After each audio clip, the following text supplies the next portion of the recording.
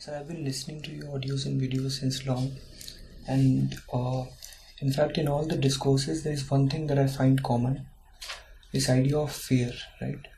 So even in other readings that I've done, I see that all the religious scriptures, including the Upanishads and all, talk about fearlessness. So they very boldly propound the idea of fearlessness, and they go to the extent to say that this is the very first quality any seeker requires. Unless you have an element of courage, right, you dare not step on this path. In fact, we also see that all the religious gurus, the mystics, they all have this quality in common. They all are very courageous about the society and about themselves also. So today I want to ask you, what is this relationship between fear and freedom? Right? Is there any? Okay. So fear is basically both physical and psychological. So for somebody who is poor, right, he or she fears that whether the person would have a house to live in or not. So the house in that case would get physical security. So in this case, fear is about whether my body will be protected or not. So let's say that this poor fellow gets some money, becomes rich. Now the fear is that this house that I have owned in the process of such toil, will I be able to own it or not? So from physical fear to psychological fear. So this journey in which fear is prevalent. So how to get rid of it? Do we need to get rid of it? Why is fear such a common element in all the religious discourses? There are three things that you have said broadly. Firstly, why is it so that all the religious scriptures talk so much of fear and fearlessness? So what is the relation between fear and freedom?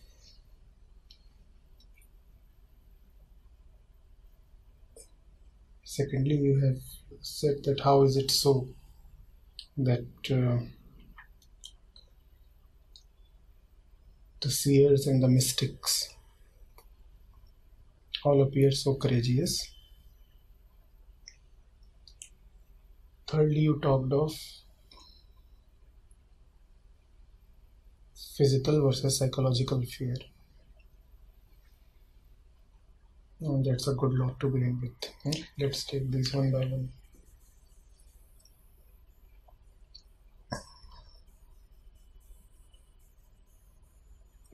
There is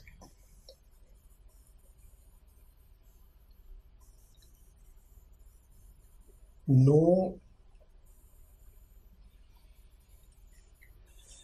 inherent need for any kind of spiritual knowledge or input for a settled and peaceful mind.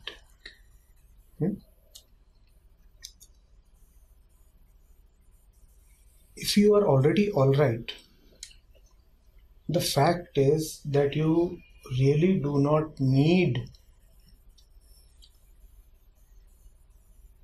a spiritual text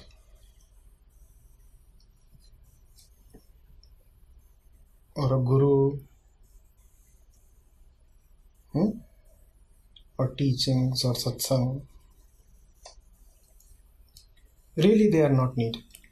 Life is enough.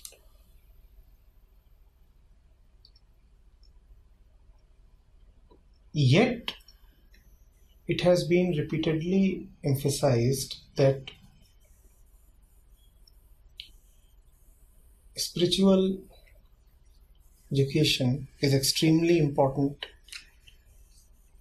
We talked of the Upanishads. The Upanishads gave importance to both Vidya and Avidya, but surely place Vidya above Avidya.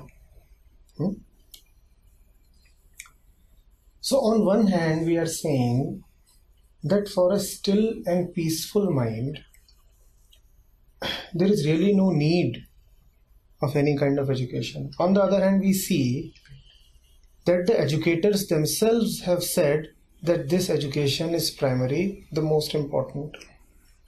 So what does that mean? That means that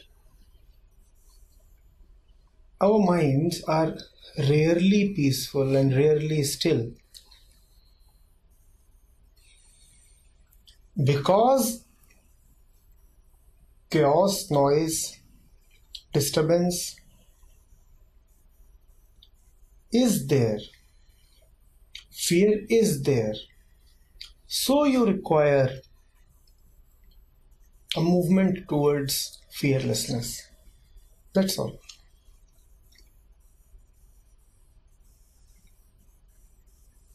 The ultimate aim of all spirituality is that the person, the human being, should be at peace. The feverish condition of the mind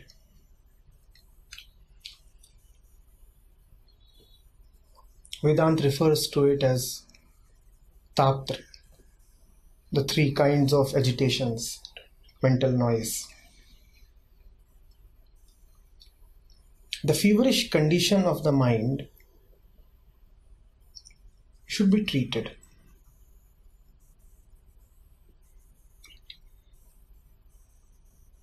All that which makes you restless and causes suffering to you should be ameliorated. That is spirituality. The fundamentals, basic and simple. Spirituality is no mumbo jumbo. You should be simple, joyful, feel light. That is divinity. It is no complex matter.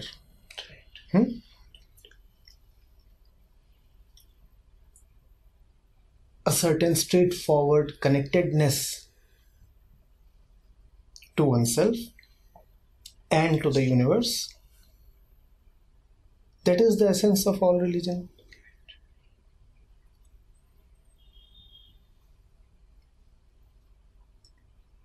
But if one is wedded to his idea of his self,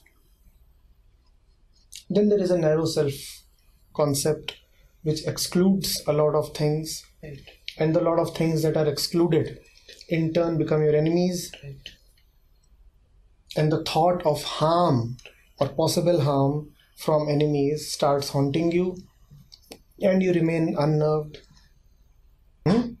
You remain agitated.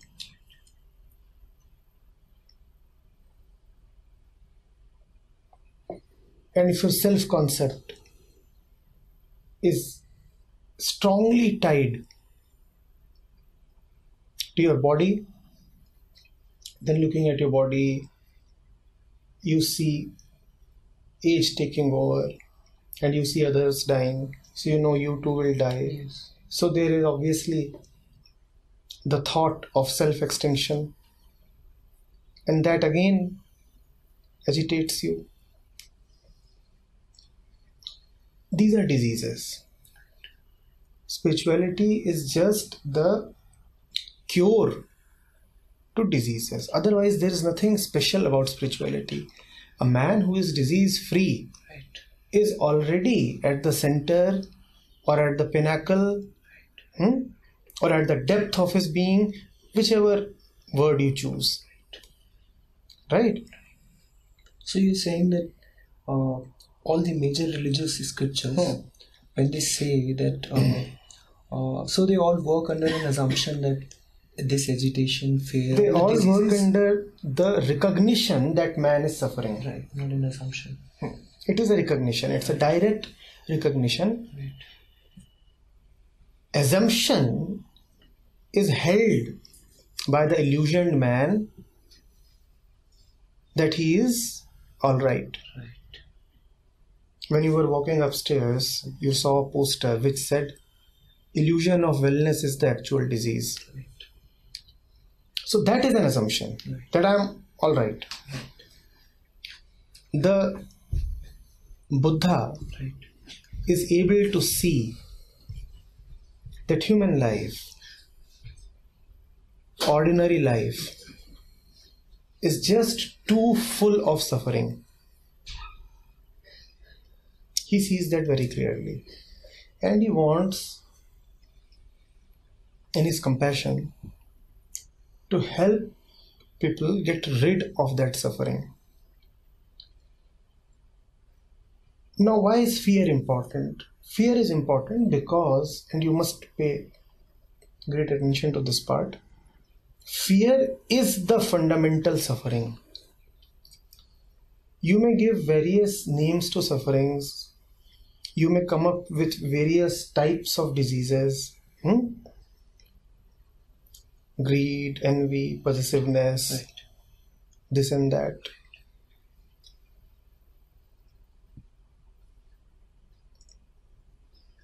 Ambition, violence, self-pity, 1,000 things.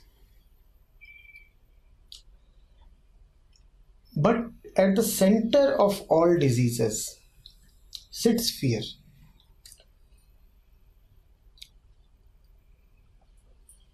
That is why fearlessness is so important and essential in spirituality. So what have we said so far? We are saying spirituality is about the alleviation of human suffering. Right. And second point, human suffering is centrally fear. So spirituality and fear are very intimately connected.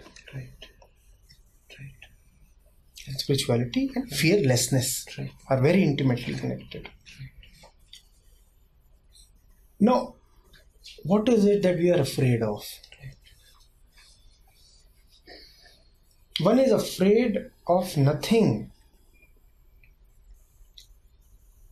except extinction. Obliteration is what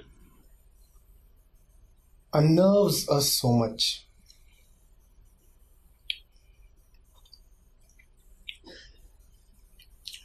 Being, existing, is our nature. Thought of extinction is against your nature. Extinction says you are no more. The fact of your being is that you cannot go away. Now there is a conflict. You simply do not like the idea of not being.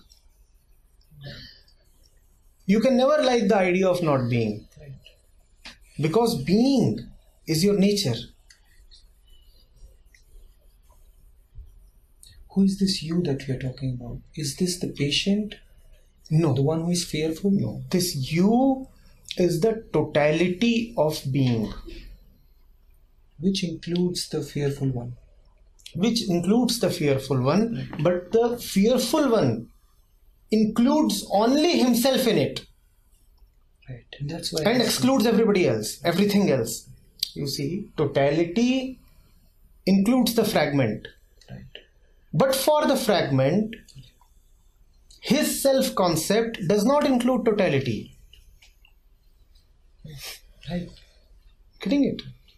So, I know that, I don't even know, it is ingrained in me.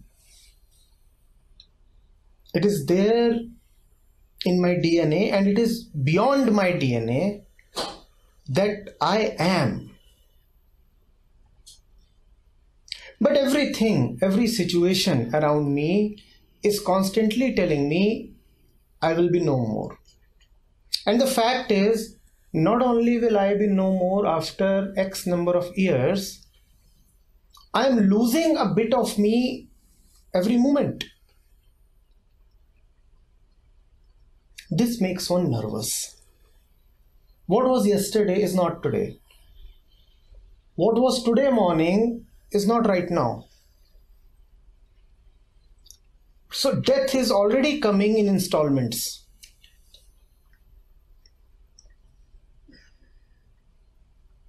Are you getting it? Right.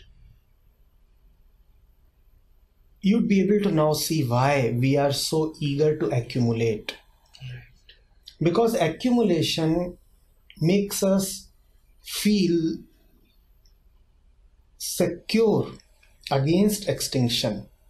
Extinction means I am contracting and eventually I will be no more.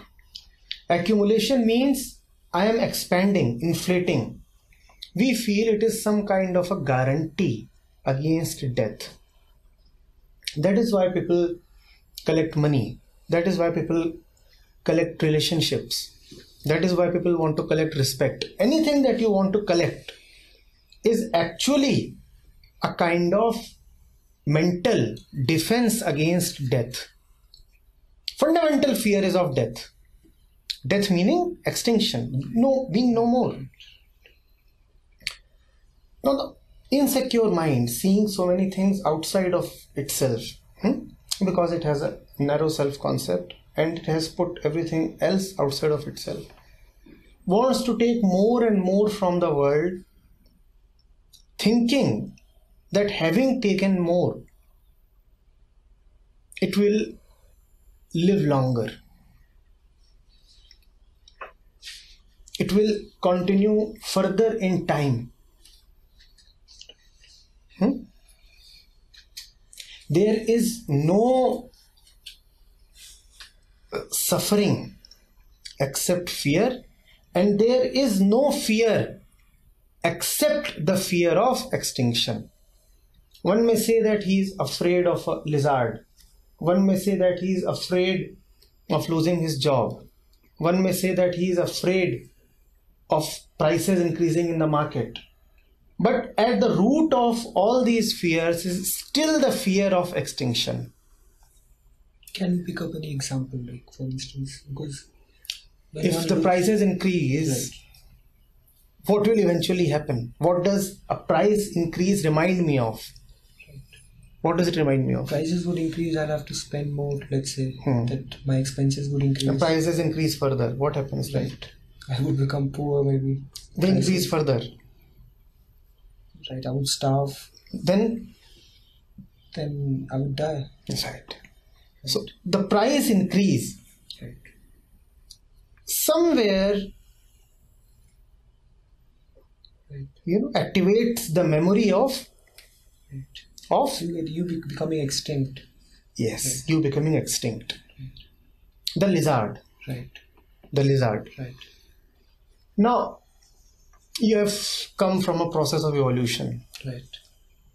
And you were a bird once. And there was this huge dinosaur. The great uncle of the lizard. And you were gobbled up by the dinosaur. And the lizard reminds you of your painful death. And probable death. Right. Do you see this? Right. And of course, not to forget snakes of all kinds, of which only 5% might be poisonous. Right. But see how you freak out on looking at a snake. And the poor lizard is hardly interested in attacking. Even the snake is hardly interested in attacking. Even if it does attack, we know that an overwhelming majority of them are harmless.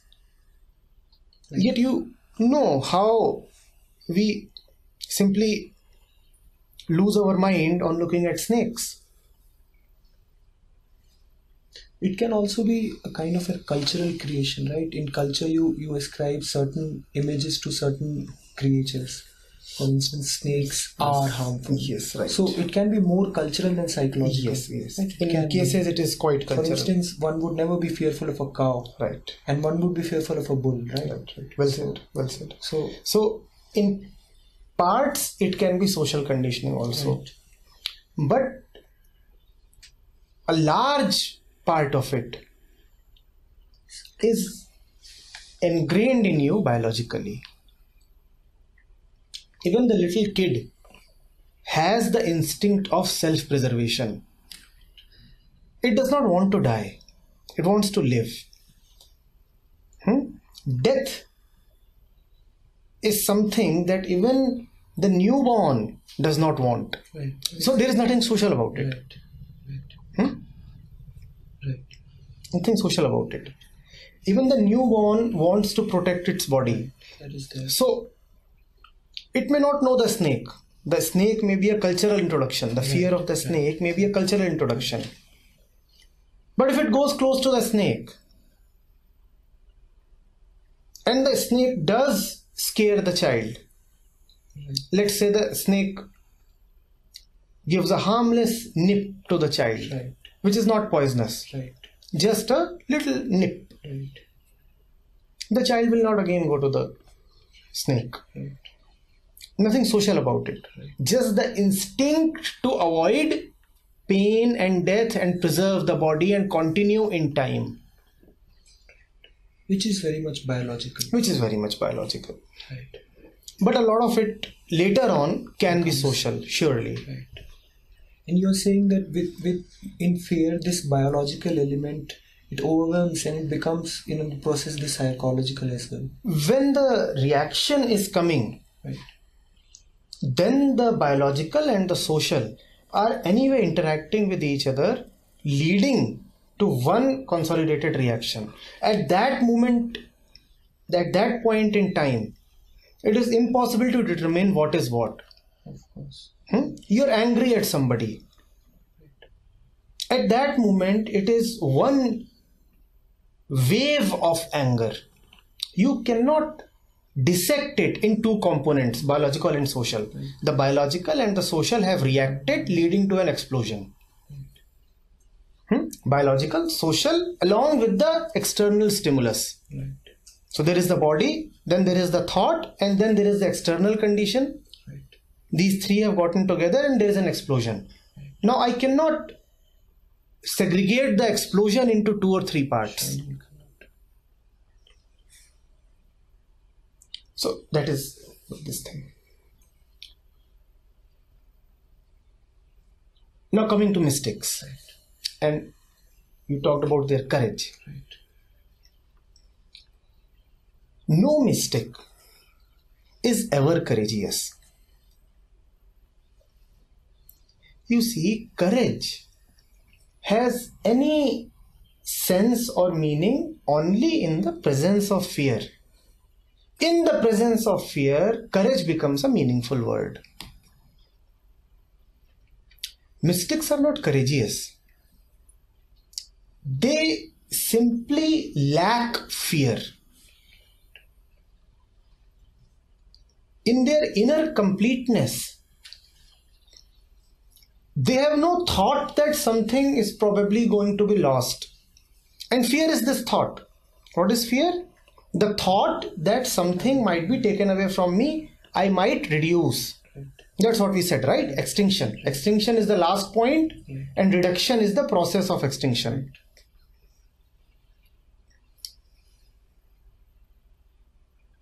The mystic has already reduced to the last point. He has nothing left to lose. Now, how can he be afraid anymore? You are afraid only when you have something to lose. The mystic has willingly dropped everything. What is left to lose? So he has no sense of fear as such. He knows that if he is carrying something and if somebody snatches it away, it will be no more with him. He knows this. He's not an idiot. But there is hardly any attachment of his self-worth, his sense of being, his fundamental identity to what he is carrying in his hand. So even as you come to snatch this away from my hand, I will know that you are coming to take it. And if this happens to be important for a purpose, and that purpose will always be a limited purpose, not really having a bearing upon who I am, my sense of existence, having no bearing upon that. So you come to take it away. I will know that there is going to be a loss if you take it away. But that loss is not going to make me fearful. So you're saying that the whole idea, the whole conception of courage is a conception of the fearful. It is a conception of the fearful, and unfortunately it preserves and furthers the fearful. Okay. Our culture, and the various cultures that we see around us. Not only culture, the very foundation of civilization itself places great value upon facing fear. And what we call as facing fear is not really about realizing what fear is, but about taking a tough position against fear. Right. So in the process, we make fear an enemy. Right. And we train our guns against fear. Right. And this training of guns against fear is what we call as courage. Right. So fear has come and fear is my enemy and I'll attack and obliterate fear, and that is what I call as courage. The mystic is not courageous. For him there is no enemy called fear. Whom would he attack? Right. But why does that not work? That methodology of objectifying fear, making it concrete? Because objects themselves are fear. Right. The more you live in the world of objects, the more you are attached to objects, the more importance objects hold for you, the more afraid you will be, because it is the nature of objects to be impermanent. Right. And fear is the very thought of impermanence. I look at this wall, and if this wall becomes very dear to me, every dent in the wall would be a dent in your heart. Would be a dent in my heart.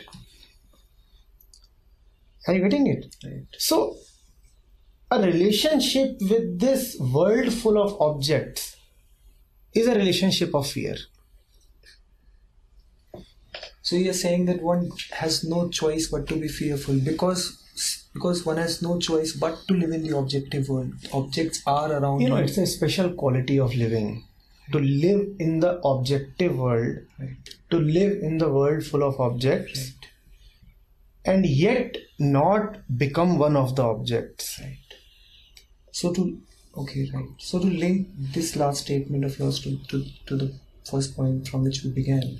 So can I say that this is what spirituality tells you? Like this is yes, well said. Right. So we take great pleasure in saying that these are objects, right. And I am the subject that is watching the objects. Right. The fact is, the subject has no choice but to be another object. You may secure yourself or redeem yourself by telling yourself that you are the subject. Right. Fact is, the subject is just another object. For some other subject. No, even for yourself. Right, how? How do you look at your body? Like from my sense organs, when I look at a mirror. How do you look at this camera, or this wall, or those pictures, or that television? How do you look at these things? These sense organs give me an input, right? Is there any difference between the way you look at those things and this thing? We got the wall painted, you got a new shirt. Right. Right. Is there a difference? Really a difference, except a deeper sense of attachment. You have a deeper sense of attachment to your bones and flesh, right. And eyes and hair, right. And shirt. Then you have with the wall. So let's go one step further. Let's say that there's a doctor, right? A doctor clearly has become aware of the fact that the body is impermanent and this body of mine is nothing but just another object, right? So what about this doctor? How is this doctor is aware there's perhaps no difference between this fist and this camera.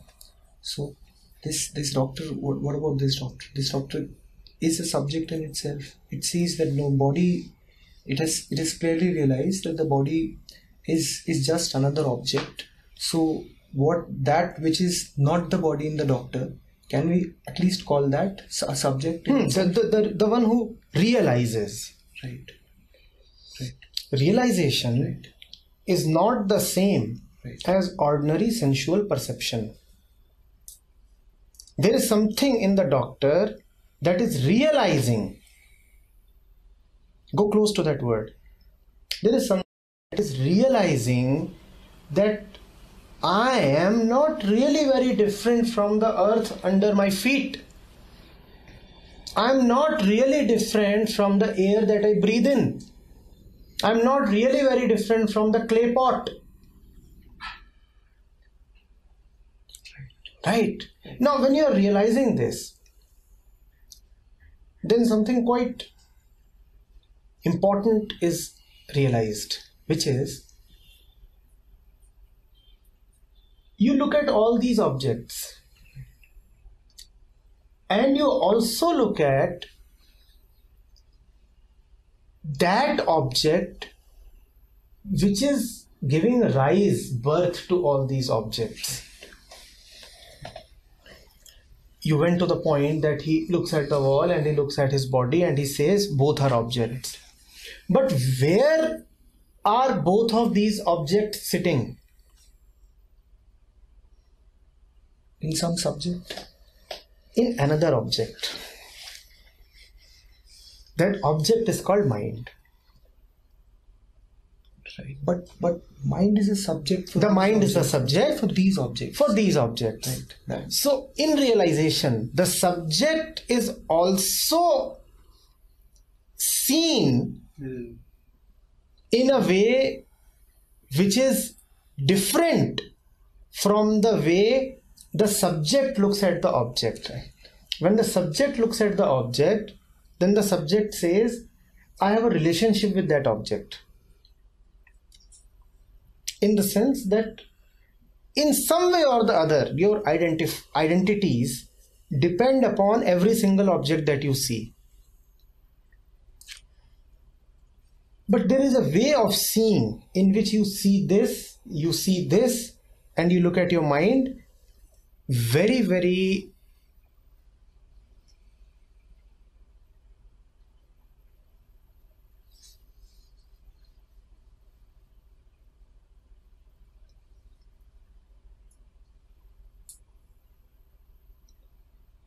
not being connected in any way. It has been called witnessing. Right. It is also very similar to detachment.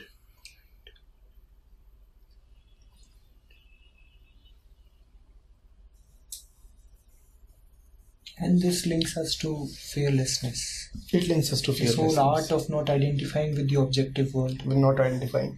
Till the time anything in this world right, is really and seriously important to you, right, you will live in fear. Right. You want to check whether or not you're going to live in fear? Just apply this test. If there is anything of this world which is of tremendous importance to me, I will live in fear. Of the first importance must be something else. The world must always have a lower priority, the second priority. Till the time the world or a part of the world has the first priority, you are condemning yourself to fear. And that is where the mystic scores. right. He lives in the world, but his first priority is not the world. He has known what the world really is. His priority lies elsewhere. That doesn't mean that he ignores the world or, Right. He participates. But his participation is not that of somebody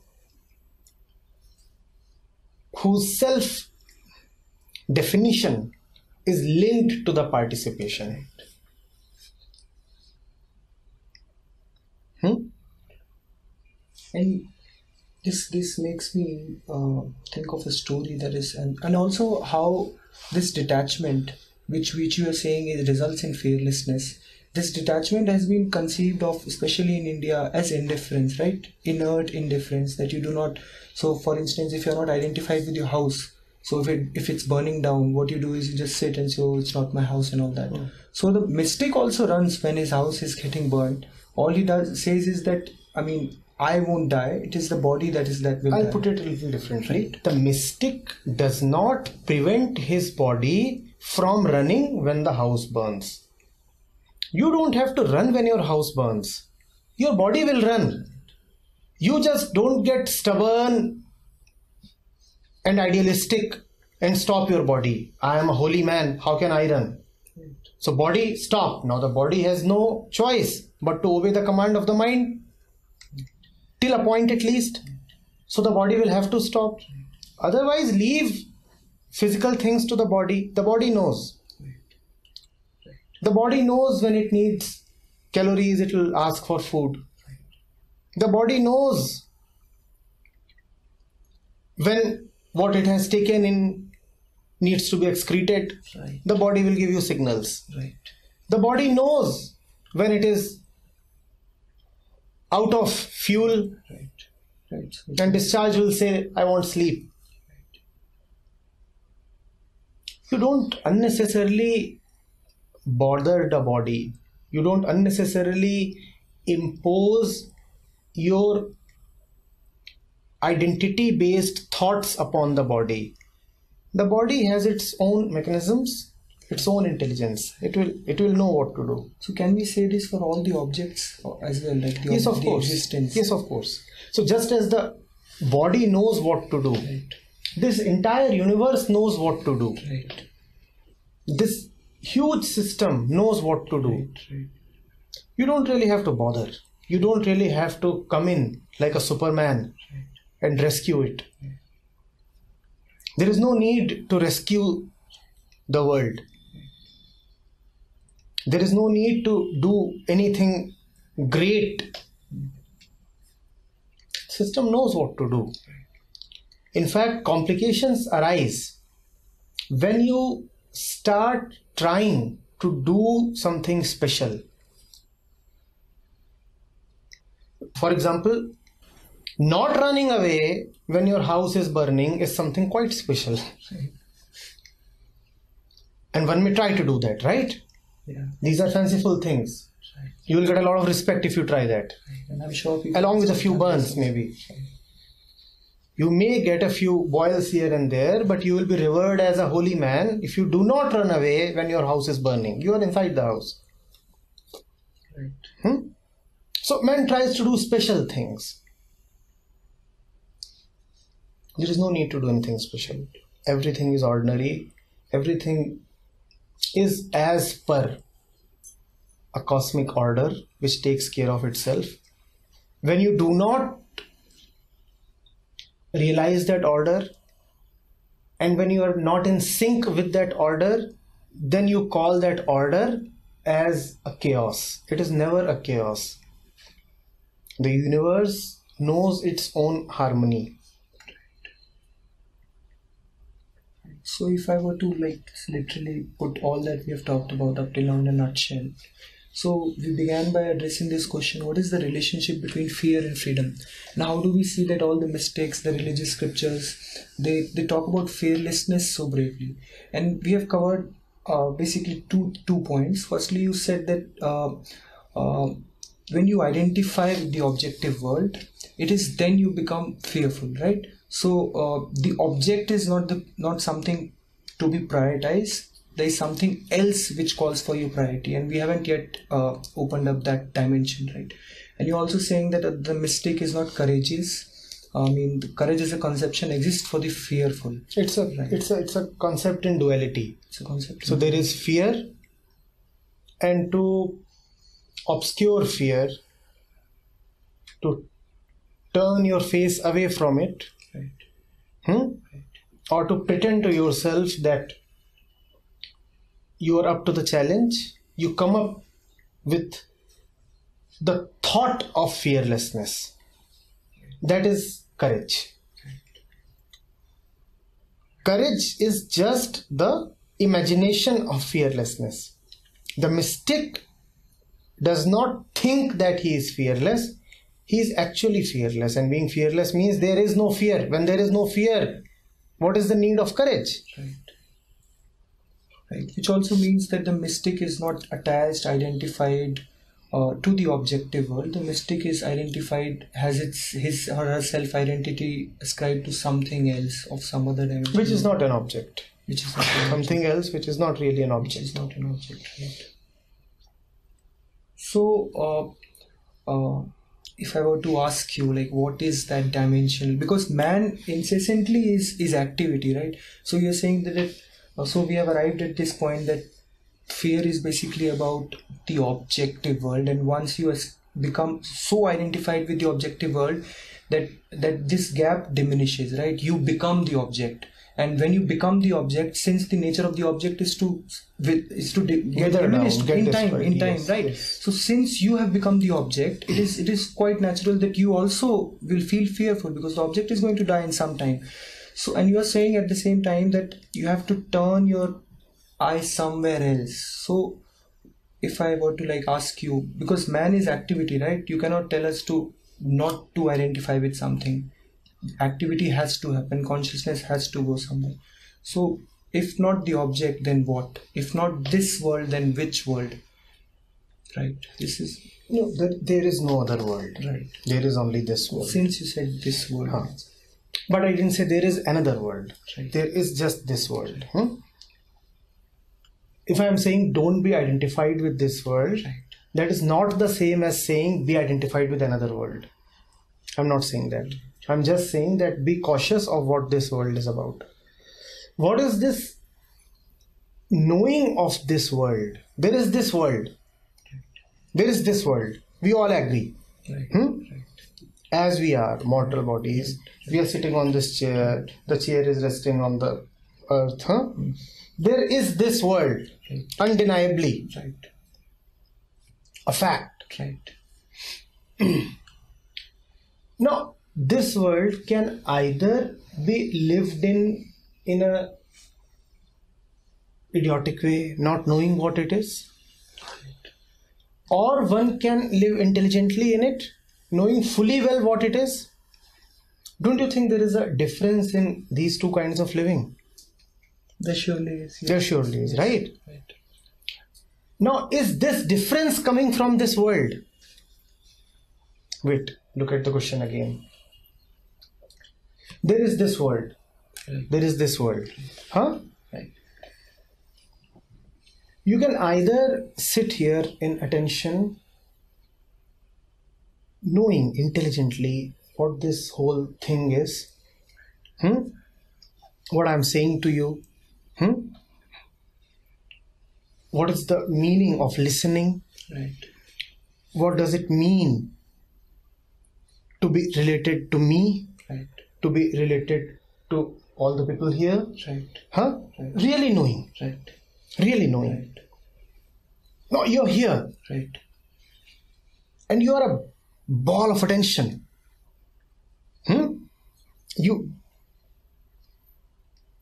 You're like a candle.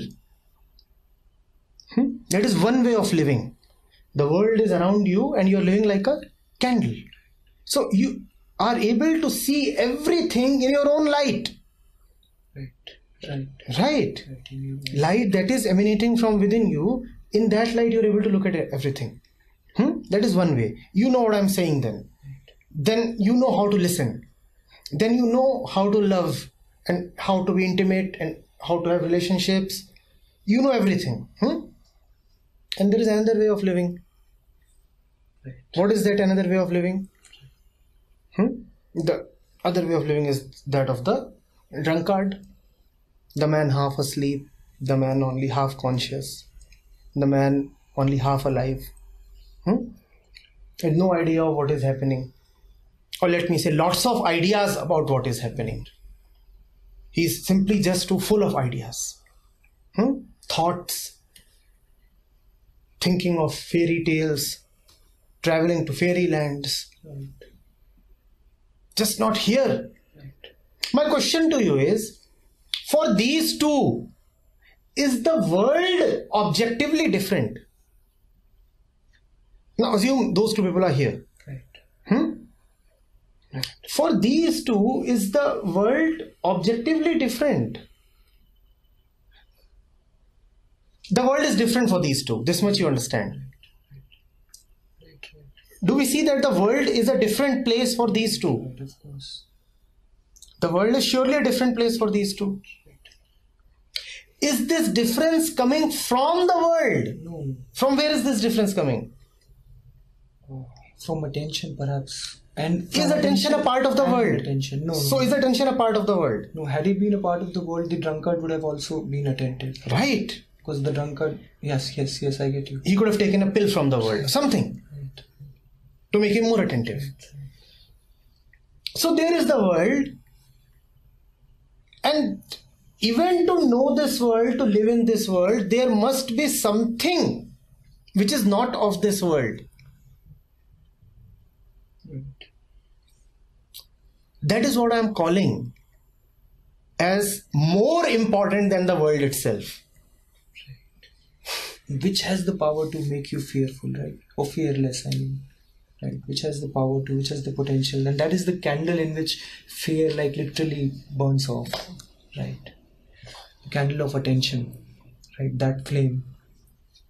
That flame about which Upanishads talk about. That flame which you witness in the eyes of the seers and the saints. Right?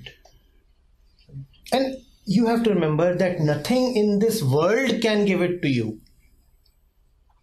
Absolutely nothing in this world can give that to you. But in light of that, you can know this world very clearly and be free from fear of this world. Right. Are you getting it? Right. You get the relationship between that and this world. Right.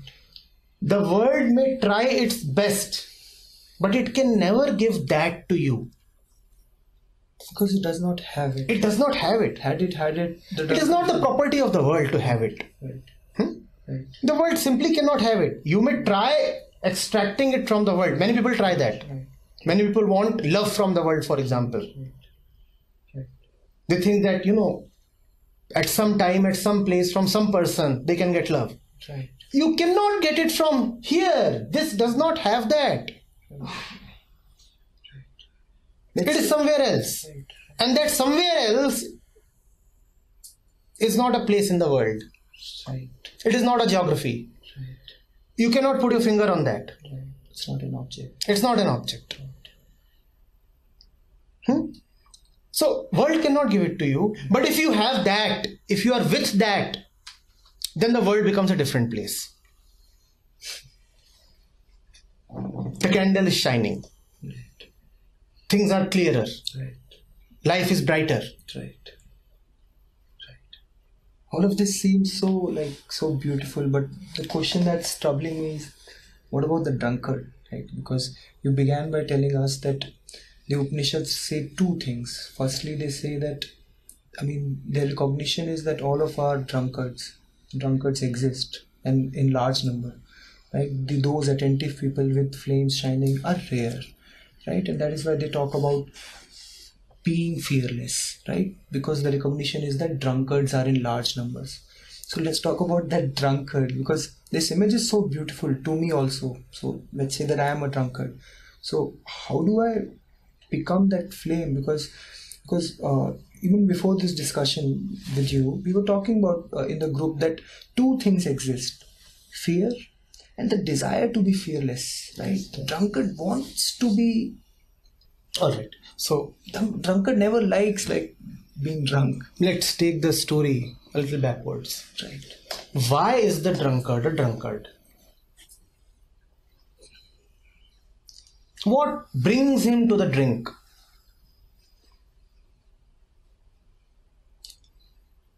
Okay, I can see it, yes. But you talked of the desire to be fearless. Right. Do you see the relationship between that and being more fearful? The desire to be fearless, if not handled correctly, will make you more fearful.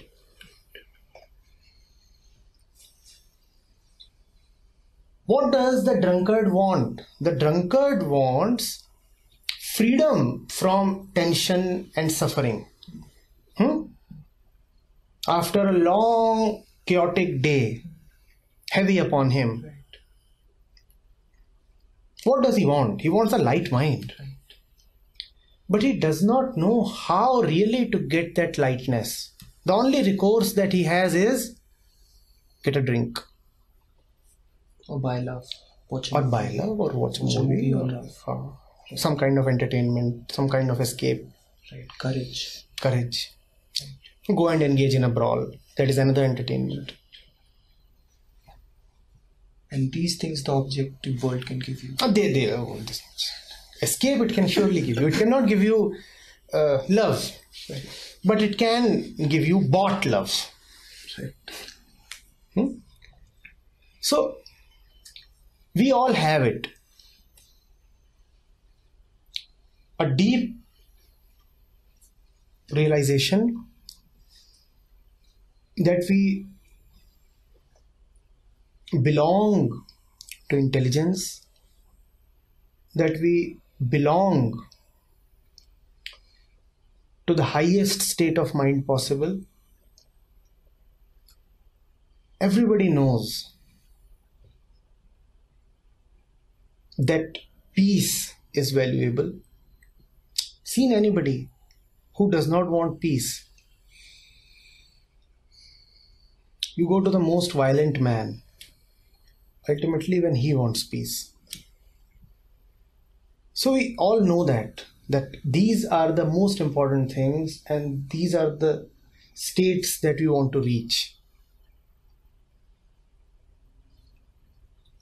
It's just that if we are not attentive to the journey back to the center, then instead of going back to the center, we drift further away from the center.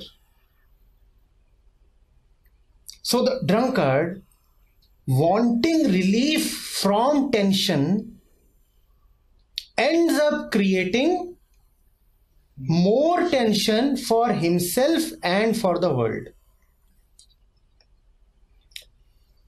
What did he want? In buying a drink, what did he want? Peace.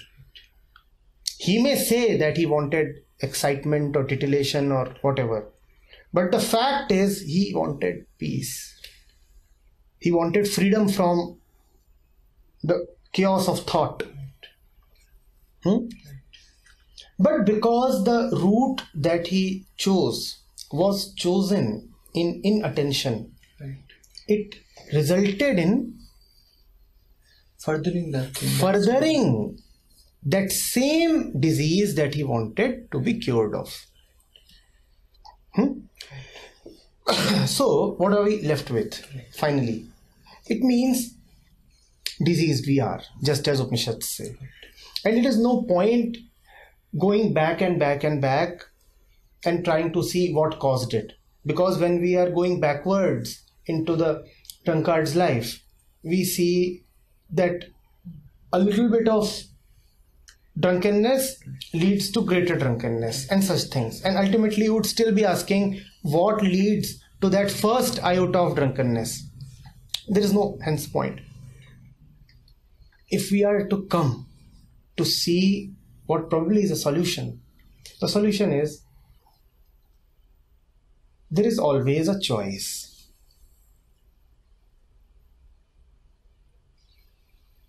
You may be a little drunk or you may be deeply drunk, but you always have a choice. The drunkard is returning from his office, not yet drunk, but stressed. And there comes a moment when he decides, I am going to the bar. He had a choice in that moment. It's not as if that was a totally mechanical and predestined choice.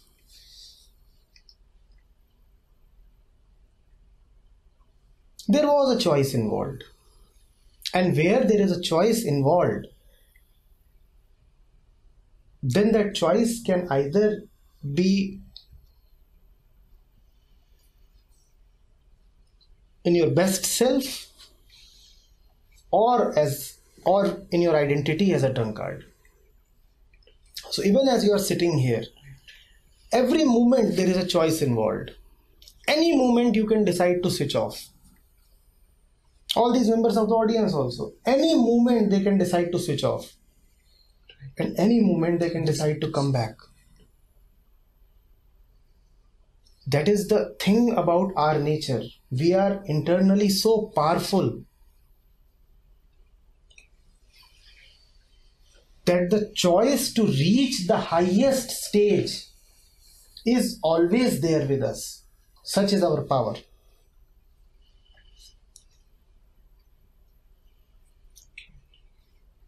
Exercise that choice wisely. Let the best in you make decisions on your behalf. I would say refrain from making decisions. There is something within you that you may be quite unfamiliar with. But that thing is the best in you.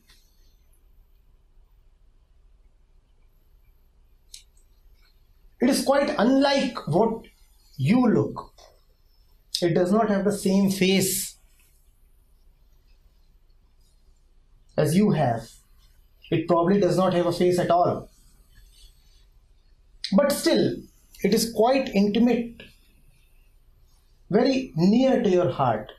Let that thing, let that best self, let that decide on your behalf. You step back. This stepping back is called surrender.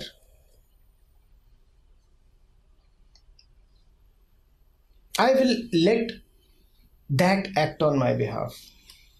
And just as we were talking a little while back, even that best self does not come from the world. Of course. You know? This surrendering yields fearlessness spontaneously, does it? It's cyclical. The more fearless you are, okay, the more ability you have to surrender. That is another misconception. People think that the one who is afraid surrenders. The fact is, you cannot surrender without being greatly fearless. right. A little bit of fearless, a little bit of surrender. With actually no surrender at all. Right. But with that little bit of surrender, you gain a little bit more of fearlessness. So more. Right. So largely we have talked about two kinds of things amidst which we have placed fear, right? The objective world, and let me use a new word and call it something mystical, right? Something of which one has no idea, something which surely does not belong to the objective But world. in light of which, right, you can look at, evaluate, and know the reality of all ideas. right, You know, you can have no idea of that. But if that blesses you, if that touches you, then you will know what this thing called idea is. And if that does not bless you, then ideas, instead of remaining just ideas, will become your dominant masters. which has become the case in the world. Which is the case in the world. We have a world which is being run by ideas and thoughts, and not by that Right. best self. Right. And perhaps these drunkards can be helped, cured, only in the light of that candle. Only in the light of the candle, yes, of course. So, you want to do something about that drunkard? Yeah, surely. Cross his way.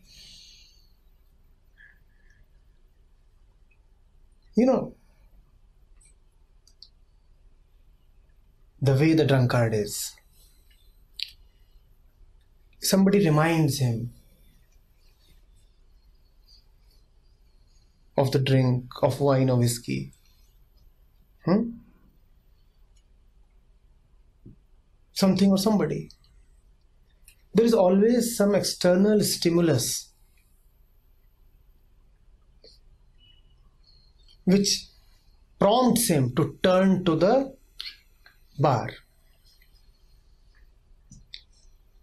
Now you too can cross his way, just as there is somebody who misguided the drunkard towards the bar. Similarly, if you just exist, I'm not saying you go and teach him, I'm saying you cross his way. Maybe by just looking at your face, he'll drop the idea of drinking.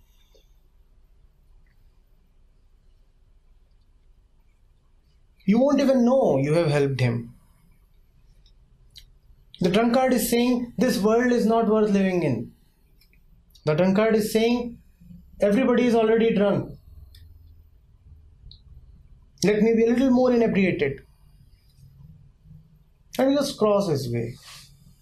That might be sufficient. But first you have to be somebody who reminds others of that.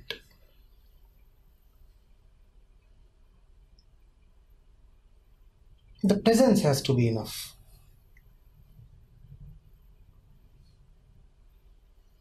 Your eyes have to shine with a light that is not coming from this world. Your voice must carry a ring which is not of this world. And you cannot fake it. And you cannot bring it through practice or rehearsals.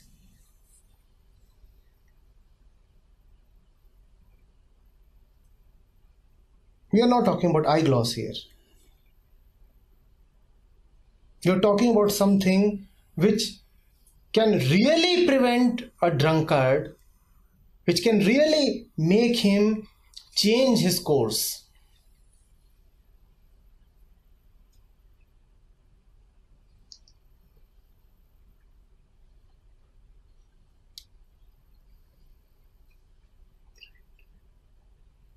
Not that he preached, just that he forgot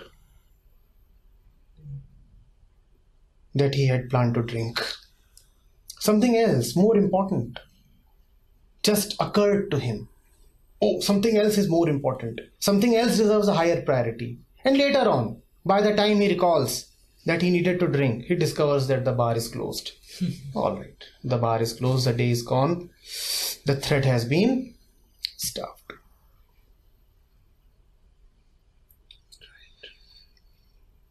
So the drunkards need those attentive flames, right? Those flames of attention. Those people. We all need those. Right. For ourselves first. Right. And this is what the Upanishads, the texts, the gurus are. Right. The third thing you talked about, the difference between the physical and the psychological aspects of fear. No, you see, fear is fear. It doesn't matter whether you feel afraid of an approaching bus or lion or tank, Yes. or whether you feel afraid when you start imagining about something. One kinds of feel justified in saying that if the fear is psychological, then it is something absurd because you are just imagining. But if the fear is physical, then the fear is justified. At least somewhat justified. We want to claim that. We want to say that if there is actually a lion in front of me, then I am justified in being afraid. No, not even in this case. Fear is fear. When a lion is really in front of you, Where is the time to be afraid?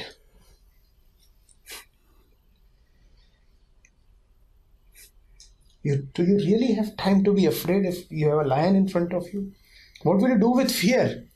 Use it to hit the lion? Right. I've never heard that fear was used to scare away a lion. No lion is afraid of your fear. If anything, your intelligence can save you from the lion, not your fear. Right. Run, climb a tree, disappear, whatever you can do. Right. Act as if you have a gun. Right. And I think this thing that you said is something that we all are perhaps aware about. That fear is something completely unnecessary. So I do not require it, right? It's completely unnecessary, and yet we are not able to get rid of it. So we all understand that it comes from the way we live. Right. You see what happens is, fear presents itself to our consciousness by way of thought only when there is a particular opportunity, a particular threat. At other times we claim, I'm not afraid. Right. So 23 hours a day, what do we claim? No, I'm all right. I'm all right. No fear. 1 hour a day, what do we claim? Oh, I'm afraid. The fact is that 24th hour is very closely related to these 23 hours. In fact, we are afraid all the time. It is just that in the 24th hour, the fear showed up. The fear rose above the surface like an iceberg and showed up some part of it. But it was always present, always present. Not only was it always present, it was always in the making. Fear comes from the way we live.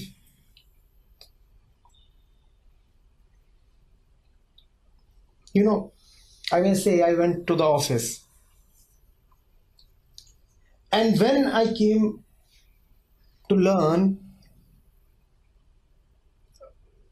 that I might get a pink slip, then I was gripped by fear. But the fact is, you are afraid of being sacked because 2 days back you have received a letter from the developer of your new house, and he is demanding another 40 lakhs from you. Are you getting it? What have I received? What have I just received? I am purchasing my third house. And the developer has sent me a letter saying, pay me 40 lakhs more. Right. And 2 days later, what do I get? I'm not yet received the pink slip. Right. Don't terrify me. Just the possibility. Grapevine. Rumors in the office. People are being fired, you know. And I start shivering in my trousers. Why? Because right in the morning, along with the breakfast, my wife served me the credit card bill. Do you see how fear is related to my entire lifestyle? I have a wife who keeps shopping 48 hours a day. She stuffs in twice the amount in every hour. Now, with this kind of a wife, will I not be afraid of being sacked in the office? Tell me. Yes. So, do you see that how the 24th hour is related to the 23 hours? Fear comes from the very way you live.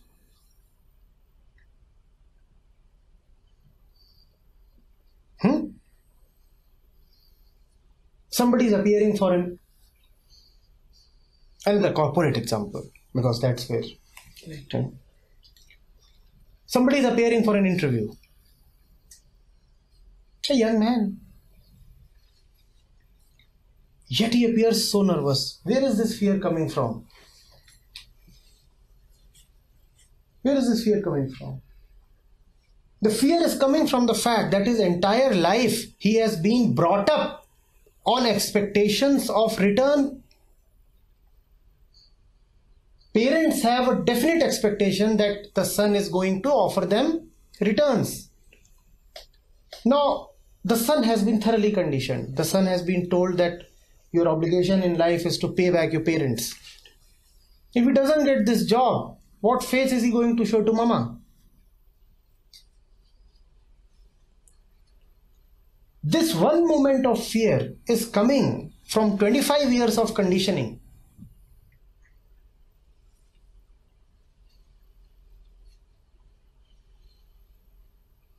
Fear doesn't strike you in a vacuum. Are you getting it? If you are a victim of fear, know that there is something wrong about the way you live. Instead, what happens is, people come and ask, and I have often been asked this question, what to do when you are afraid? Now you cannot do anything when you are afraid. What to do when faced with a lion? Bake a pasta or a pizza. What kind of answer do you expect? Right. Play ice hockey. Right. This is one of your metaphors only. You quote this very often, right? So a person with a heart attack, and then you ask him to jog only then. In the moment of heart attack, are you going to jog? Right. Now, what to do when I am faced with fear? Do whatever you want to. Everything is as good or as bad as the other. Right. Somehow, let that moment pass. What else can be done? Right. But you will never ask how to live a life in which fear is not the necessary output. You will never ask that, because in living that life, your ego is challenged. Right. All your patterns are broken. You will say, we want to live the kind of life we are living, yet we want to not to get those paranoid attacks of fear. Right. So give me courage, right? Give me courage. Give me courage. Give me some kind of a medicine or a vaccine which can take care of things. You are saying, I want to let the disease simmer inside me, and yet I don't want to have fits of fear. Now, you are carrying the disease inside you. Right.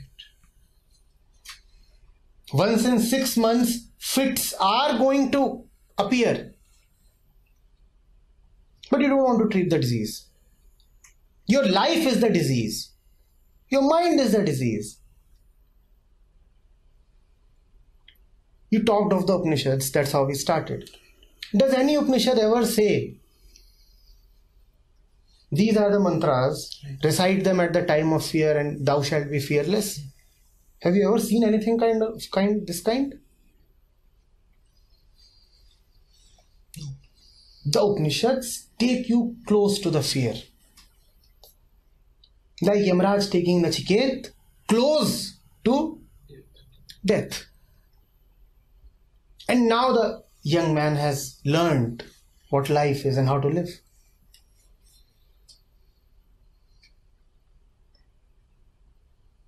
Right. In this now, I can clearly see how this point of yours, that it's not a particular coordinate, it's not about a particular moment when you're fearful, it's also about all the coordinates that have resulted in that coordinate, all the moments. So this makes me refer back to the last section of our discussion, where we are talking about the drunkard and that flame, right? That flame of attention. So even here, attention is the solution to fear, right? That you have to be attentive in each moment. You can't just wake up and ask, like, now I'm witnessing Each moment. right. Moments in which fear does not appear to be there. The so-called normal moments of life. You are walking with your friend, chatting with your wife, looking up to your boss,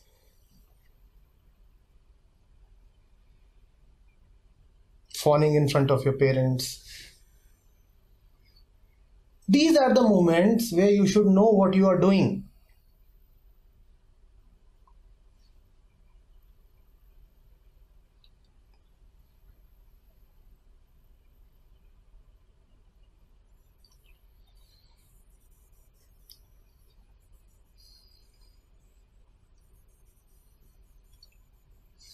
So it seems that fear is precisely a disease of this world. By this world I mean the objective world, and I don't mean some other world in contrast to this. So fear resides precisely in the mind, and mind is made up of objects, right? So the only solution, perhaps the only cure that exists, is that you identify not with the objects, but you become something other than the object, right? No, this talk of otherness was just to make a point, rather exemplify something. Right. Whenever you will talk of the other to somebody whose mind is infested with objects, he will turn the other into an object. So don't talk of the other. Okay. That was just for your consumption. Okay. Talk of knowing this world very clearly. This knowing is the other. Okay. Right. I said, in the light of the candle, you know the world. The world. This candle is the other. Right. Are you getting it? This candle is the other. So just talk of knowing the world itself. Know how you're living. Know what is hiding inside the mind. Watch your small actions, daily responses. Take an example. A man is walking and you approach him from behind and just tap his shoulder.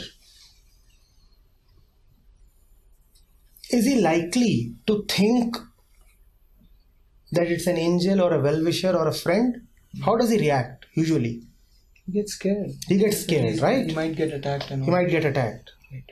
Now that shows you what one's conception about the world always is, that the world is a hostile place, and the world means objects. Whosoever lives in the world always lives under a shadow of threat. That's why the moment you tap a man from behind, he starts feeling scared. Have you ever seen somebody waiting to be tapped from behind? And especially if it's a deserted street in the night and you didn't hear any footsteps either, and yet you have been tapped.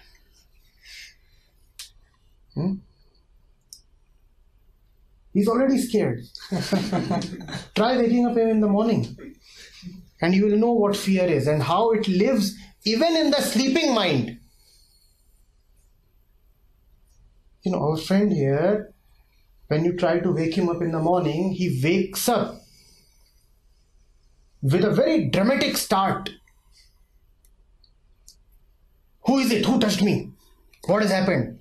Who is dying? Where is the fire? What just came down? What just exploded? That's the kind of response he gives. And he has been sleeping. So even in the sleeping mind, fear is still there. Do not think that fear is brought to you by particular situation.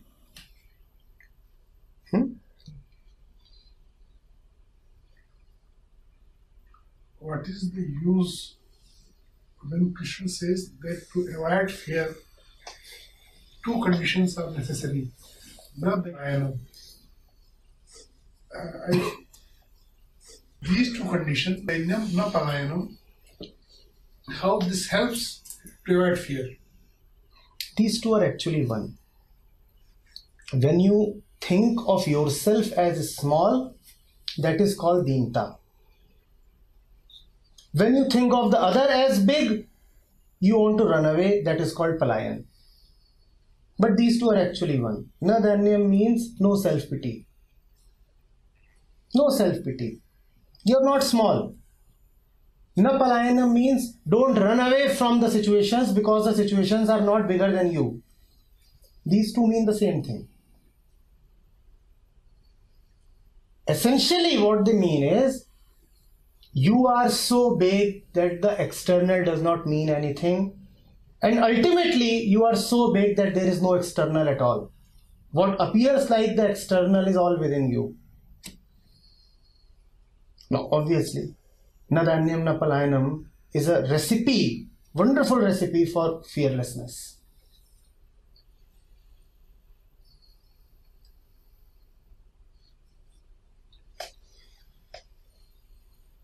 So it is not about that other world as much as it is about this world. Of only. course. In fact, one should avoid talking about that other world or something as much as possible, because given what we are, we will always misinterpret. We will always misunderstand.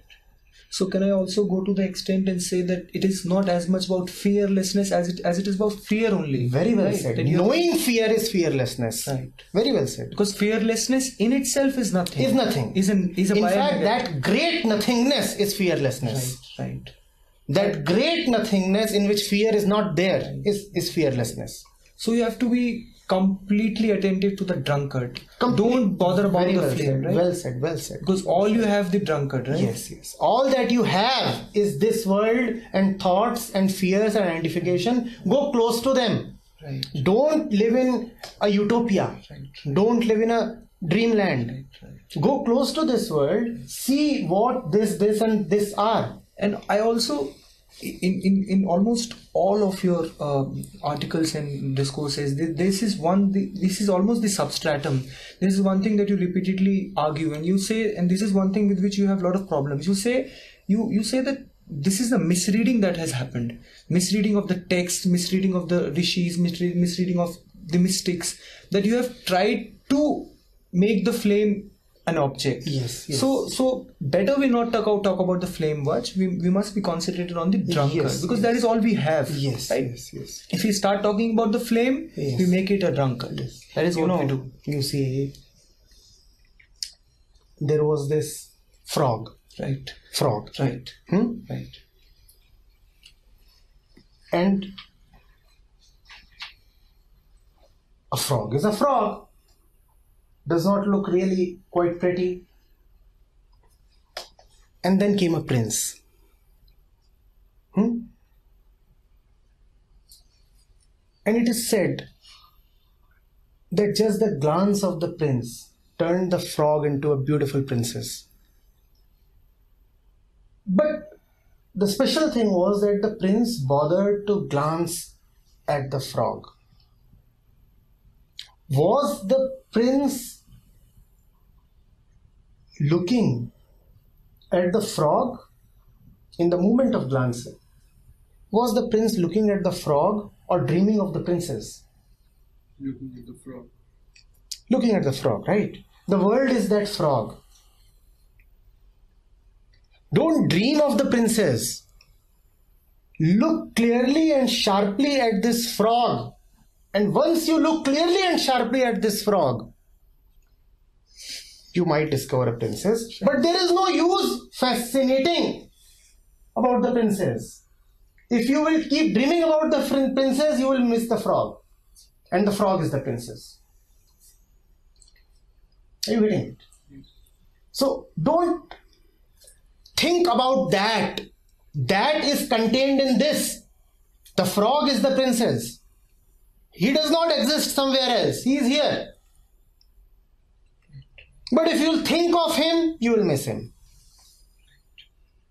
But if you are present to this, you will get him. Go close to the frog, and what do you get? The frog or the princess? Once you go close to the frog, what do you get?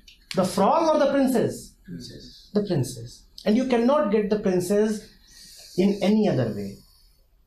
There is no way to get the princess. Are you getting it? The frog appears ugly. A frog is a frog. But that dirty frog is the princess. Watch out. Yeah. And that frog, right? That frog the frog has to what the frog can do. The frog has to allow the prince to do its But the work. frogs don't bother. You can go close to them, as close as you want to. No, but these frogs are always imagining about the princess. These frogs have been told that Frogs princess- or the prince. The prince knows the princess, right? The prince knows the princess. But these frogs, what's happening is that the prince walks in, right? But the prince cannot create an effect on the frog. Why? Because the frog is lost. The frog is not just the frog. The frog has read books about the fact that a frog is not just a frog. It can become a princess and stuff. So the frogs are imagining about princesses. And that is why even when the prince walks, the prince throws a gaze at them, nothing happens. Don't you think this is the case also? You see, in the eyes of the frog, the prince is just another frog. Just as the prince has to look sharply at the frog also has to look sharply at the prince. And when the frog looks sharply at the prince, then suddenly the prince turns into a Female frog. prince, which it always was. What do you think? There is a frog? No. There is only a princess. That in attention, in illusion, looks like a frog. So in the absence of attention, everything is a frog. Look at it sharply, it's a prince or a princess. There is no frog and there is no prince really. You know, we narrated that story when I did narrate it from the point of view of the prince. Take the story to the frog. What does the frog see coming? Another frog. Another frog. But when the frog looks sharply at this another frog, is the other frog, what does it get? A prince. Are you getting it? Yes. Looking sharply, knowing, realizing, that is the key. And that is the key towards fear. Or maybe there is no towards as such. There is no process. It's the same thing. It's the same thing. Right. Going close to fear makes you fearless. Don't And you read require fearlessness to go close to fear. Right. So no point asking what comes what first. comes first. There is no linearity as such. Right. So, right. I think more or less our questions have been answered, and it was a beautiful journey exploring with you the varied dimensions of what fear is. Right. Thank you. Thank you. So, I have certain questions. When you were saying that those 23 hours of the day are very important to have those 23 hours of the day are the ones where you can be attentive. Because when you are in fear, then the choice moment you don't have that much choice, but 23 hours of the day you have that choice. So when a person is attentive, I want to know what is exactly being attentive, because thought of attention is not attention, and attention is something of the beyond. So one can only surrender to what is happening. It is actually very simple. Convincing yourself that you know is not the same as knowing. Thinking that you know is not the same as knowing.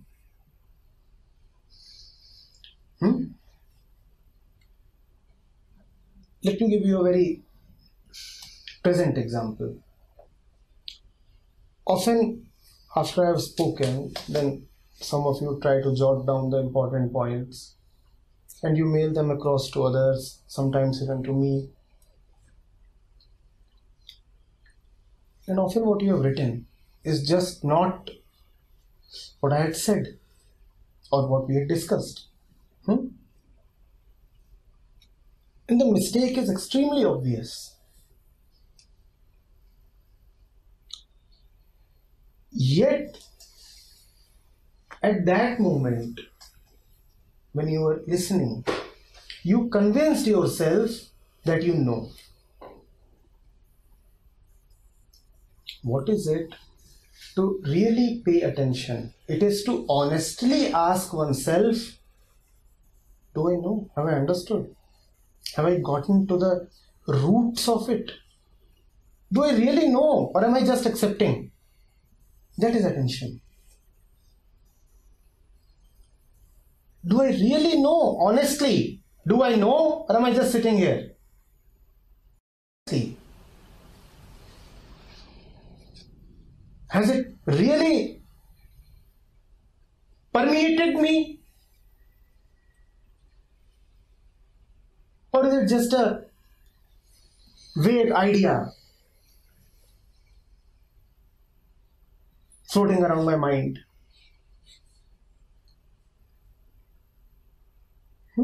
Attention is that. And that asking, do I really know?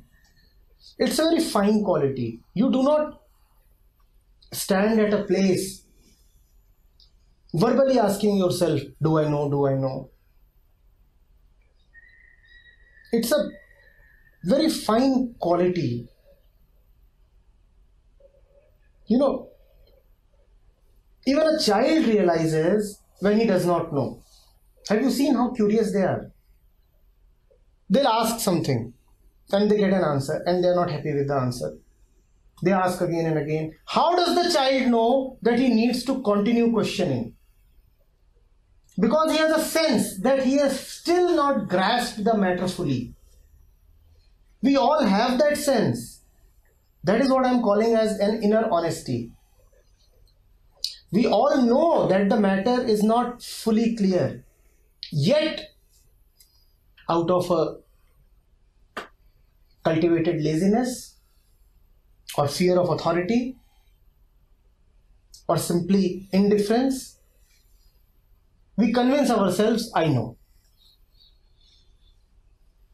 Attention is about being very honest, very, very honest.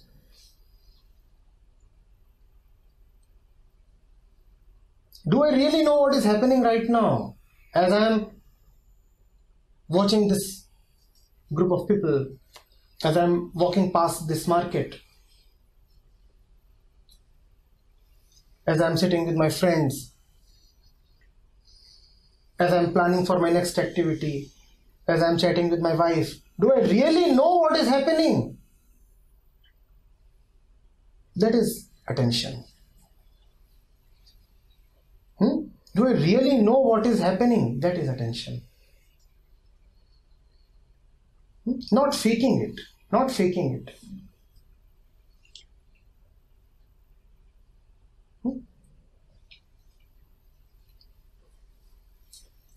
And in this attention, in this quality of the mind, there is no scope at all for fear, right?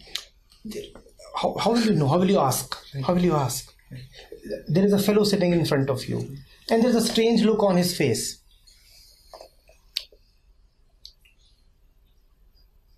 You are afraid that the fellow might beat you up if you ask him about that look.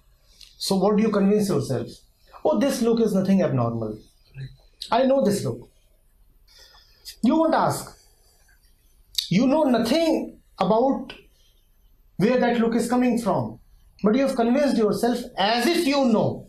This as if I know is the enemy of knowing. This assumption that I know is the enemy of knowing. But why don't you ask? Because you are afraid of something. We conclude. A sixth grader is afraid. If he'll ask a question, the teacher might snub him. The peers might laugh at him. And we have all been through those experiences. Those experiences have sunk very deep in our psyche.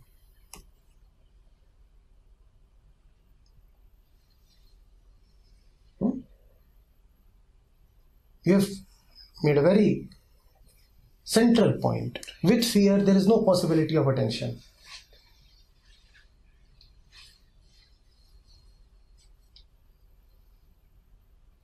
In fact, inattentive people must know that they are afraid of something.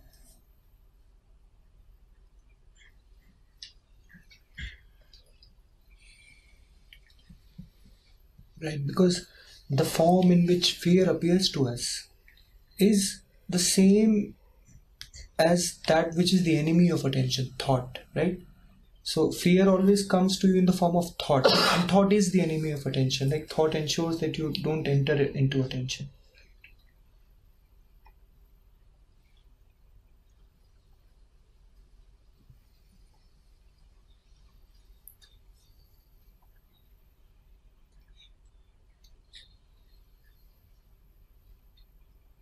Anything more on this?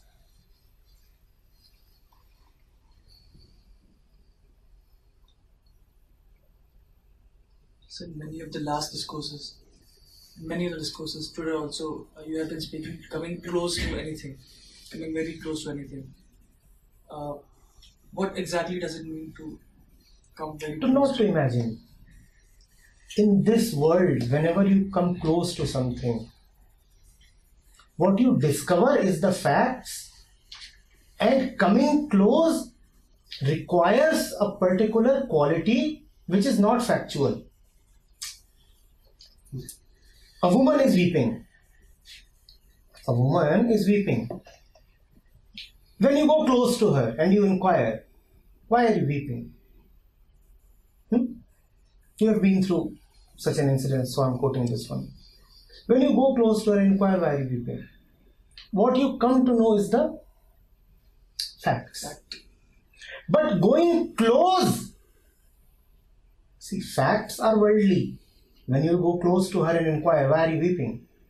She'll tell you something which is of this world, right?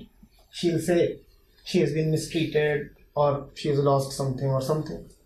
Whatever she will quote will belong to this world. But that within you which enabled you to go close, if closeness is real, is not something of this world. But this is going close. Go and inquire the fact, which is a very material thing. But knowing the material is not a property of the material. So in knowing the material, you are actually activating something which is not material. And only material can be known using these eyes and this brain and this body. What else can be known? Know the material. That knowing is the essence of spirituality. In fact, at some point, materialism and spirituality are so very one.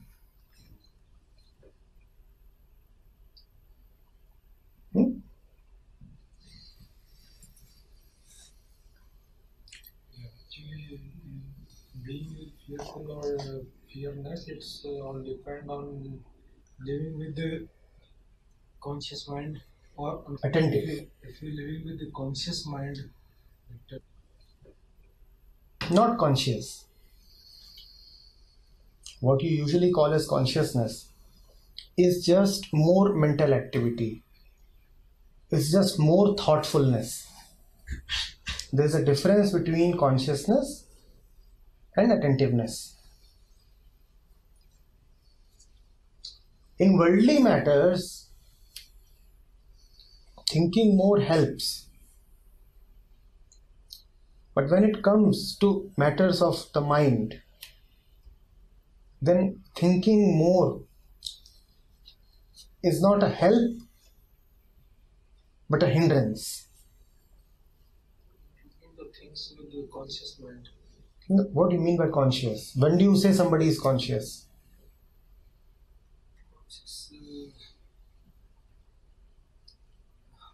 Conscious mind, When he can think and perceive. That's when you say somebody is conscious, right?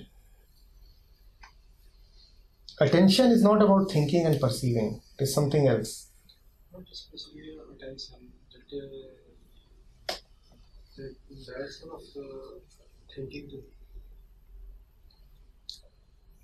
Whatever you will think will not be bigger than you, beyond you. Your thought is your thought. That is why thoughts are different from people to people. Consciousness, your consciousness cannot be bigger than you. Attention is beyond you. Consciousness can be taken away. Consciousness can be modified. Consciousness can be stuffed. You can be made to think a few things. That's what all advertisers do, don't they? They attack your consciousness and they warp your consciousness.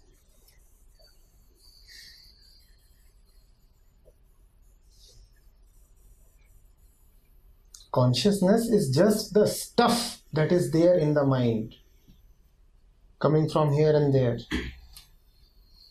We are not talking of consciousness here, we are talking of attention. Do not confuse these two words. I understand there are a lot of people who sing the virtues of consciousness. Not consciousness. Consciousness is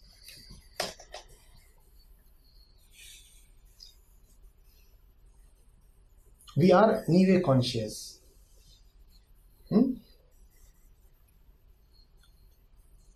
We are talking of knowing consciousness itself.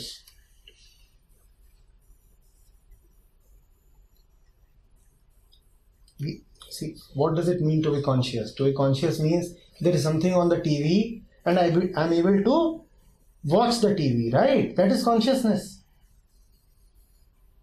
And I'm able to interpret what the fellow is saying. He is motivating me to go and buy a new pair of shoes. You will say the fellow is conscious. If I'm able to perceive this much, you will say I'm conscious, right? In fact, quite conscious. But being able to watch the television and being able to be influenced by the television and go out and buy a pair of shoes, this entire process does not make me attentive. Attention is to know the reality of this entire process. What is happening?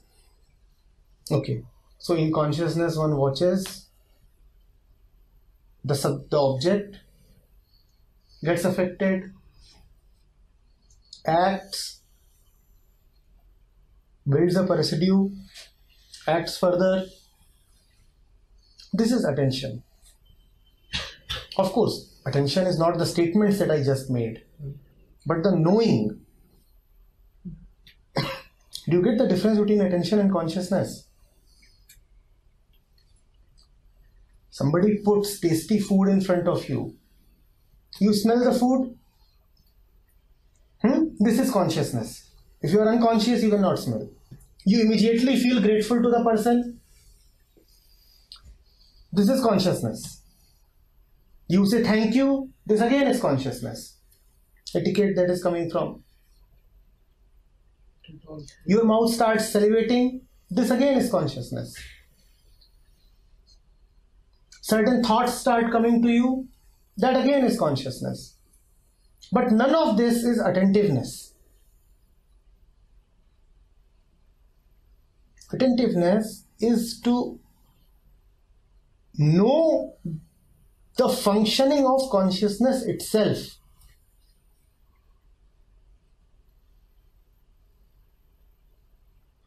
To be more conscious would be to be able to smell food all the more strongly and to be able to recognize even the most subtle of aromas. That does not make you attentive. Somebody is able to say that, from the smell itself I can say that all these ingredients are present in the food. The fellow is quite conscious, but it tells nothing about his attentiveness. इसी को थोड़ा broad canvas पे देखें तो जो लोग हम लोग जो भी कर रहे हैं यहाँ बैठे हैं तो ये मैं सोचता हूँ ये कॉन्शियस माइंड है कि कॉन्शियस माइंड की वजह से बैठे हैं चीज़ों को कोशिश कर रहे हैं कि फियरलेस कैसे दोनों बातें हैं। फियरफुल कैसे हो जाए, बाकी अनकॉन्शियस माइंड की वजह से या तीन तल है, अनकॉन्शियस भी बोल दिया था।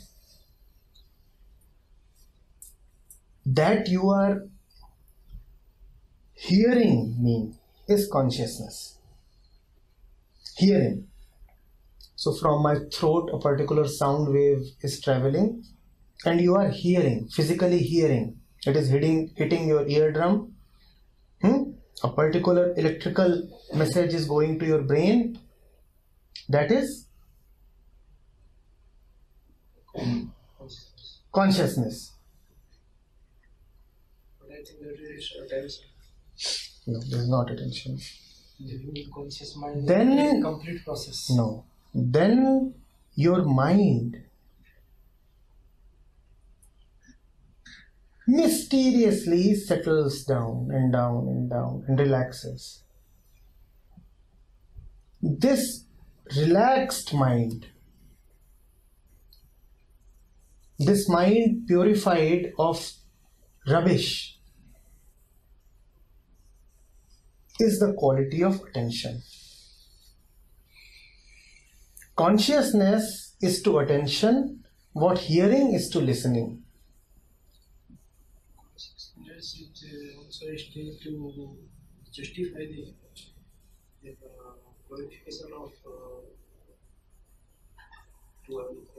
situations. Consciousness is just a happening. You cannot justify or do anything with respect to it. If I am speaking, you will hear. You don't have a choice in this. But listening is a different matter altogether. And being unconscious would only mean being in a different stage of consciousness. Are you getting it? There is nothing actually called being unconscious. Suppose you fall asleep. Then you will not be able to even hear what I am saying, right? But I will not say that you are unconscious. Some people might say that this fellow has gone unconscious. So it is not really being unconscious. It is just a different state of consciousness. You may even faint and then you will not be able to listen to me. You won't even hear. Even that fainting is a different state of consciousness. Don't call it being unconscious.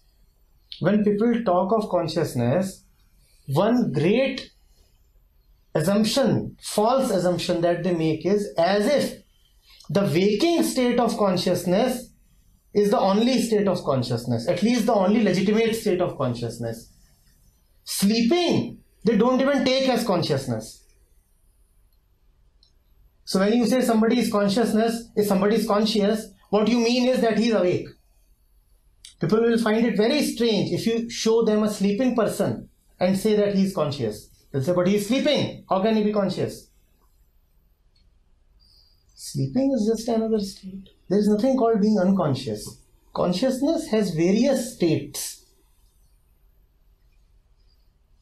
Man ke hazar rang, that is consciousness.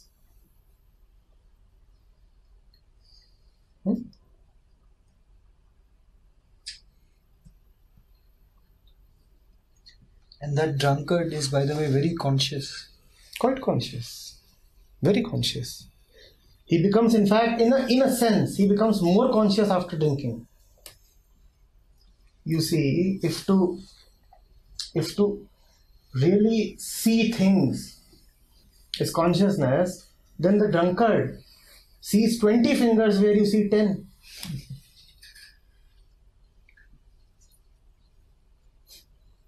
You only see a woman when there is a woman. He sees 50 women when there is none. He is more conscious.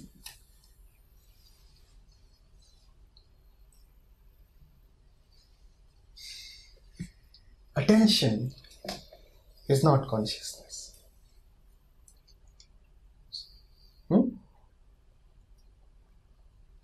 But in attention, you are also conscious. I can say. Of course. See, attentively, you would be watching some state of consciousness.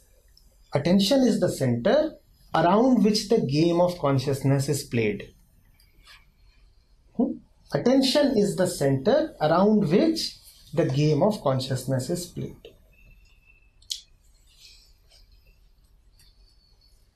So when using the word, I'm between living with attention. To be fearless.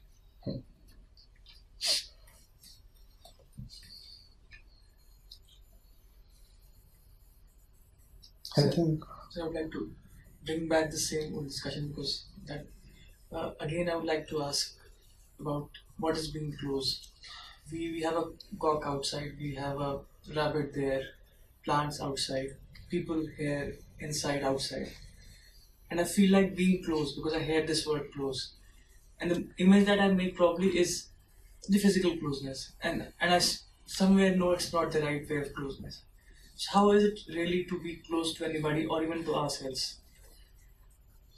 Or to a situation and physical closeness is required to an extent. You have to spend time with the plants. You have to go and touch the tree. You cannot sit here fascinating about the tree and yet claim closeness with it.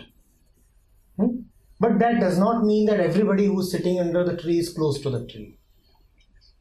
It is a necessary but not a sufficient condition. So physical closeness to an extent is required. Closeness means being open to the fact that it is. And not being so arrogant as to come to a conclusion about what it is. You are there. You are. But I am not going to be so arrogant as to give you a name. With all my might, I will say you are. But never will I say what you are. Because if I say what you are, then closeness is finished. Now I do not require to be close anymore. I have come to a conclusion. Conclusion is an ending. Ending of closeness. I already know what you are. What will I do by remaining further close? Finished. That is closeness. You are wonderful, lovely, and with a quality beyond me. The more I know of you, the more I discover that there is more to be known.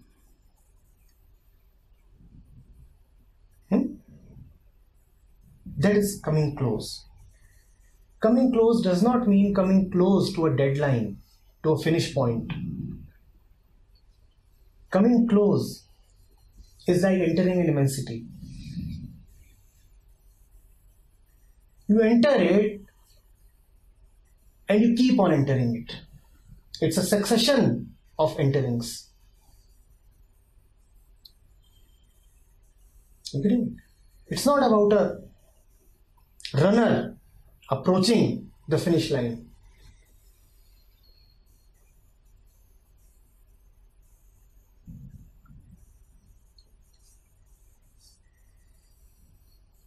So you can really never call it closeness. You can only call it closerness.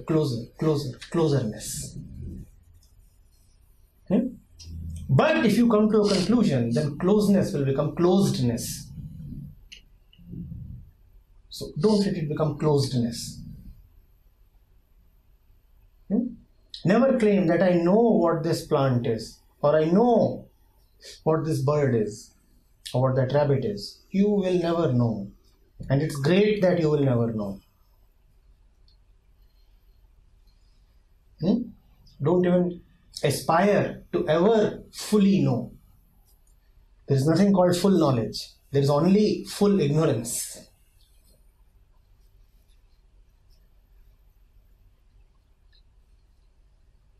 That is the image we draw when we hear this word knowing, and we, as if you have completely got something. Knowing is never 100%.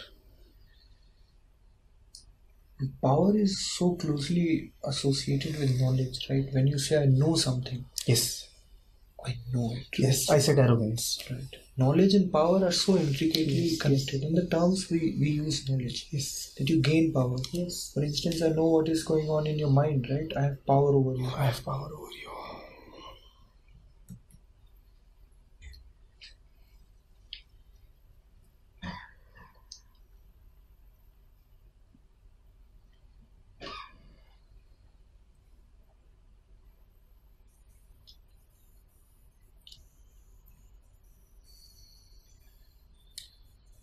So, okay, it was really a beautiful discussion. So I hope there are no more questions to be asked on fear. I think it couldn't have been a better exploration of what fear is and how it is related to freedom. Right? So we talked about the Upanishads, we talked about modern seers, saints, and in a long journey we explored how physical fear, psychological fear, biological fear, how they are all related to the objective world around us. And Shri Prashant very lucidly conveyed to all of us how fear basically resides in the object and also in consciousness. And right, so attention is the word that will bring us to fearlessness, and for that we have to go close to fear and be attentive to what is around us. So thanks a lot, Shri Prashant. It was really nice. My pleasure. Thank you.